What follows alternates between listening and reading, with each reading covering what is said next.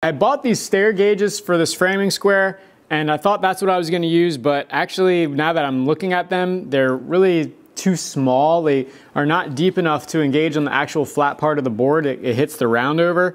This is actually something I saw Kyle Summonhorse from R&R Buildings complain about in his stair video, which has like 2 million views. And now I totally understand what he's talking about, why you need like big gauges to hit the flat part of the board.